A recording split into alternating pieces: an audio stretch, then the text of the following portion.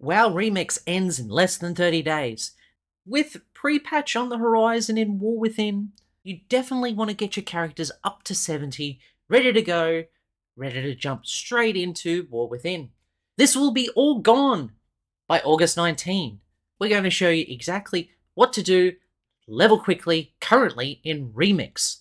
In pre-patch, there will be a new event called Radiant Echoes to be able to level. We're not 100% sure exactly how fast it's going to level, but this method allows you to do it in what I found was less than 3 hours, level 10 to 70. Now, if you wanted to skip all this and just say, hey, what's the quickest way?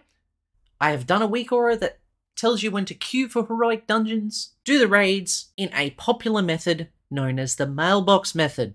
Sends all your XP tokens to the mailbox, and then you grab them from there. Your time may vary, however, but I found the most efficient way was queuing as tank and going from there. So first off, I started by getting my character set up, putting it in Veil of Eternal Blossoms, or Veil of the Seven Stars if you're Alliance, setting up my talents, add-ons, ready to go to start queuing in for heroic dungeons. The first step is from 10 to 25, heroic dungeon spam. Now when doing all dungeons and raids, do not loot anything. This is key, as you want all the threads, items, and tokens to go to your mailbox. Then, once they're at the mailbox, you want to loot items and threads only.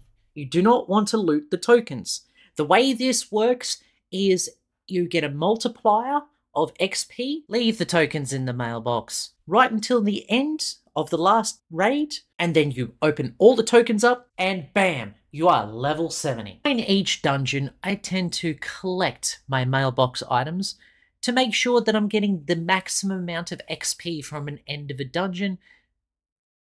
So what you want to do is you want to look for the little orange threads that you get from your mailbox. To make sure you open those, I generally just open all my threads, equip all my items, change any talents that I need, and a couple other things while I'm waiting for dungeon queues.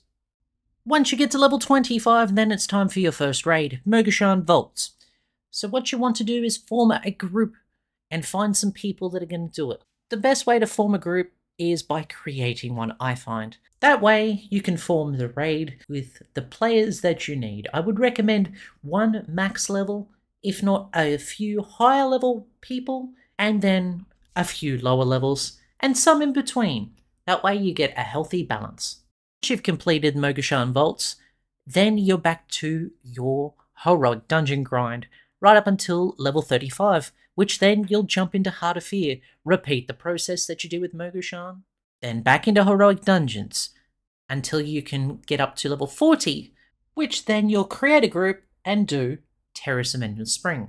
Once Terrace of Endless Spring is completed, go to your nearest mailbox, open the threads and items first, use all them, and then open all mail to complete your leveling process. If you're still unsure if you've got enough bonus XP tokens in the mailbox to do this, download Tomcat's Tours add-on. It has a little bonus XP tracker which keeps track of all the tokens in your mailbox.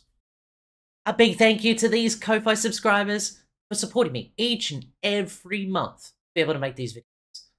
Don't forget to like, subscribe, and comment to let me know what you think of this video. See you next time, folks.